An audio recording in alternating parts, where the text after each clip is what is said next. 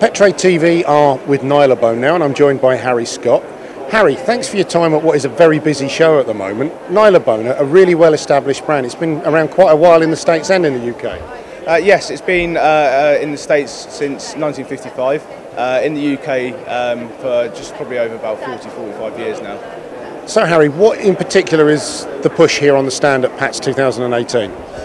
Well, we've got our standard range, the standard products, our best sellers, but we've also got some new products which include the new Nylabone Snacks edible products, which are brand new to the UK market.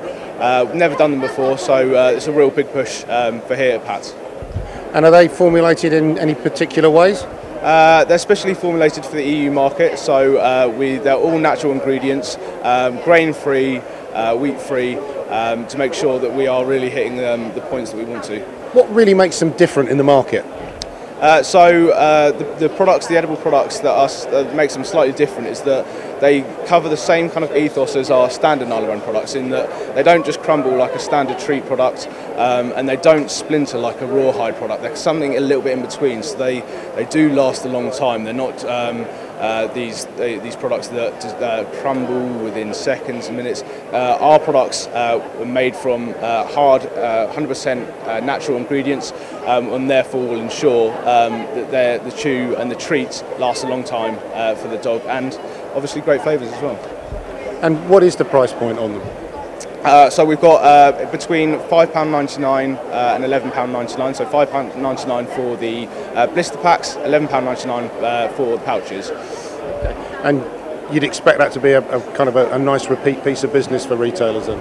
Very much so. These are one-day treat type of toys. They won't be gone within 1 day or 2 days. You know, they do last a period of time, but they are one of these routine type treats. They give them out daily, and you will get those weekly repeat purchases back. So in terms of the route to market for you, are you going direct to retailers or are you going through distributors? How do people get hold of your product? We do it in numerous ways.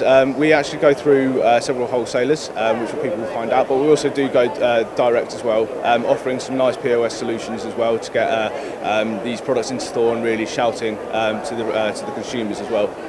So you work hard with the retailers to help them shift the product, yeah? Yes, very much so. So we're ensuring that we get that sell-through in store.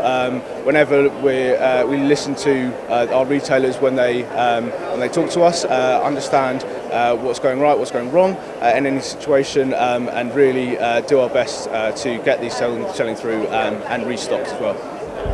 Harry, if you were going to give one reason for a retailer to stock your product, what would it be? The fact that every dog is an aggressive chewer in some way or form, whether it's just a tiny little bit or massively. We have a product that fits all of the dog's needs, chewing needs. So we do have products such as, we call them strong, which are for the slightly less of aggressive chewers, but still like to have a nibble every now and again. The really aggressive chewers, we have what we call powerful chews, which are made from hard nylon, and they're all flavoured products. So we have the likes of chicken, bacon, even some weird flavours like bison and turkey. Getting a product that a dog can really go at and not destroy within seconds or minutes is something that a consumer really is looking forward to finding in the store, and this is a type of product that people should stock for that.